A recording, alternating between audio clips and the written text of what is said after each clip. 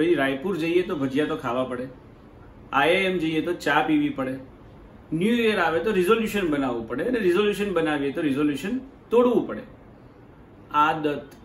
આદતો સારી અને ખરાબ આ બંને આપણી લાઈફ ગવર્ન કરે છે.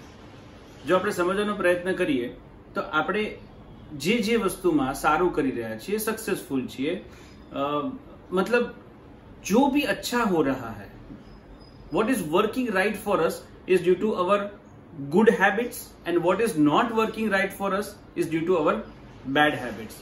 I'll tell you, not doing anything also is an habit. आपने प्रोक्रास्टिनेशन का हमारा वीडियो देखा होगा. If you are not checked out, go to our channel and see that. So not doing something is also an habit, and doing something is also an habit. And how do you do and what do you do has its own attributes. तो what can be done for this habits? Habit यानी क्या है? जो एक चीज बार बार करते हैं, then it subconsciously starts happening. It's like driving a car. The first day when you went to the driving class, पहले दिन आप जब बैठे थे, आपको लगा कि इतनी सारी चीजें मैनेज करनी. एक स्टीयरिंग व्हील है, एक गियर है, एक क्लच है, एक एक्सीलेटर है, एक ब्रेक है, कितने सारे पैडल्स मैनेज करने हैं. आगे भी देखना है, साइड व्यू मिरर में भी देखना है, रियर व्यू मिरर में भी देखना है. कैसे गाड़ी चल पाएगी?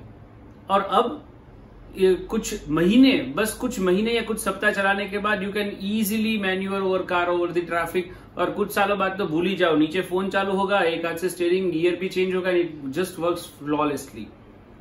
Take your mother, the way she makes रोटी. अब if you have tried making रोटी तो आपको पता होगा कि it's very difficult to get the shape. You make all kinds of maps from the globe, but you can't get it right. ये सब क्यों होता है? It's all habits. ये हैबिट कैसे डेवलप होती है? ये आदत તમારામાં કેવી રીતે પડી શકે? જો આપણે આદત પાછળની સાયકી કે આદત પાછળનું વિજ્ઞાન સમજીએ ને, તો આપણે આદત નવી ક્રિએટ પણ કરી શકીએ અને જૂની કે આપણને ના ગમતી આદતને તોડી પણ શકીએ. आइए समझते हैं दी 3 स्टेप्स बिहाइंड दी हैबिट. तो 3 बहुत सिंपल चीज है. एक पहला है क्यू यानी कि कोई संकेत. वो संकेत के बहुत सारे प्रकार हो सकते हैं. एक टाइम संकेत हो सकता है, लोकेशन संकेत हो सकता है, कोई इमोशन संकेत हो सकता है, कोई व्यक्ति संकेत हो सकता है. जैसे मैं ऑफिस से जब भी शाम को जल्दी निकलता और इस चौराहे पर पहुंचता हूं और वो चाय की टपरी देख के मुझे चाय पीने का मन करता है, दैट मीन्स वो जगह संकेत है, that acts as the Q. मैं जैसे ही थिएटर पहुंचता हूं, पॉपकॉर्न खाने का मन होता ही है, and I and up having a popcorn of king size, large पूरा पॉपकॉर्न. तो here theatre the location is the Q. जब भी मैं रात को लेट तक जागकर कुछ सीरीज देखता हूं, बिंज वॉच करता हूं, तो मुझे खाने की आदत है. तो here time is the Q कि 12 बज गए, भूख लग गई. So this are different types of Q which are indicators which push you to do things. Second is the trigger is the action what you do. जो भी आप करते हैं, जैसे पॉपकॉर्न खाना तो वो ट्रिगर हुआ, चाय पीना तो वो ट्रिगर हुआ, सीरीज देखना वो ट्रिगर हुआ. And the third is the reward. क्यों करते हैं हम? Because there is something related to it. वो करके मजा आया, आई गॉट कंटेंट. और कभी कभी सिर्फ हम वो चीज करने के लिए करते हैं, क्योंकि हम हर बार वही करते हैं. तो not to break that pattern, we follow that pattern. अब ऐसा क्यों होता है? लोग पूछते हैं आप ऐसा क्यों करते हैं, आपको कुछ मदद? बस मैं करता हूं. When the parents ask the children के why do you do this? आप अचानक से टीवी देखते देखते नाखून क्यों चबाते हो? And the kid tells के I don't know actually, but हाँ मजा आता है, I don't know why I do it.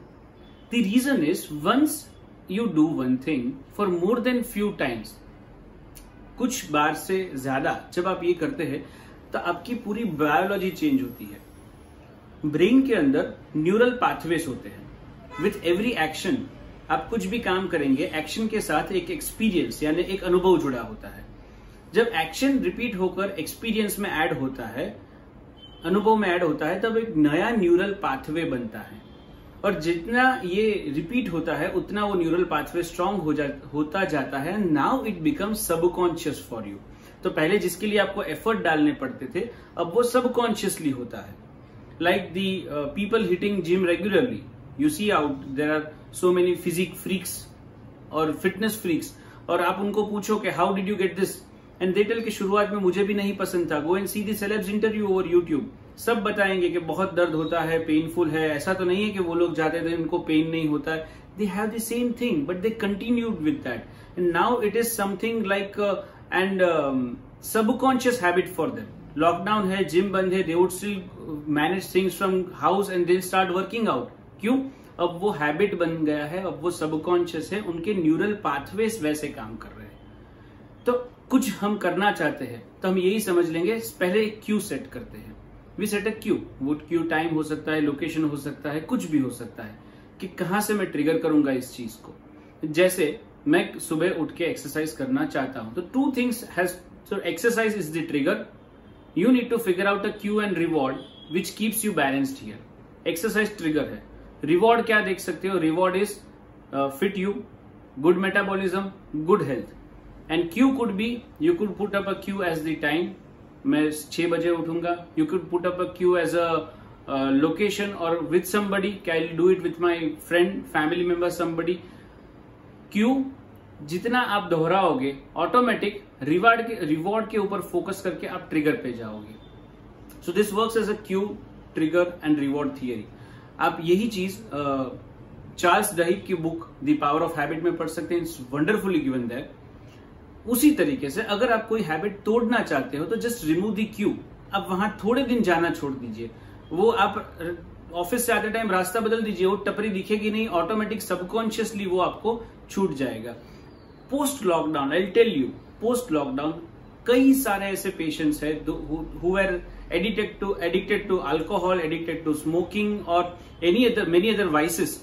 उन्होंने आके बताया कि अब अचानक से वो इच्छा ही बंद हो गई, अब हम उस तरह से उस रास्ते से निकलते हैं तो अभी भी हमें मन नहीं करता कि मैं अपने फेवरेट जॉइंट पे खड़ा रहूं फ्रेंड्स के साथ एंड हैव समथिंग और smoke something, because that Q has been taken away, वो क्यू चला गया है। समझ रहे आप? तो यही करना है। अगर इतना सिंपल हम क्यू, ट्रिगर और रिवॉर्ड ये 3 चीज समझ पाए तो आप जो भी कर रहे हो, आप समझिए मम्मी कितनी भी थकी हो आपकी, लेकिन she will cook for you. Why? The reward is smiling faces of the kids, the satiety, the smile on the kids face कि thanks mama you did this, that is the reward. तो उसके लिए she does that. So now it's an subconscious. आप बताओगे कि अरे मम्मा इतनी थकी हो, आप बीमार हो, आप परेशान हो, क्यों करते हो, हम बाहर से ऑर्डर कर लेंगे, will call a cook, but she will not be able to do that. तो वहां क्यों आप निकाल दीजिए तो automatically it would do that. Similarly, if we can understand this whole science of these 3 parts, cue, trigger and reward, ultimately it will help us cultivating new habits and it will help us breaking the ones which we want. So, power of habit देखिए and do report to us how it has helped you. कोई भी questions हो, drop down in the comment section below and we'll be happy to help you. Stay healthy, stay blessed and make an habit of subscribing and liking each video. Do share with your loved ones. Thank you.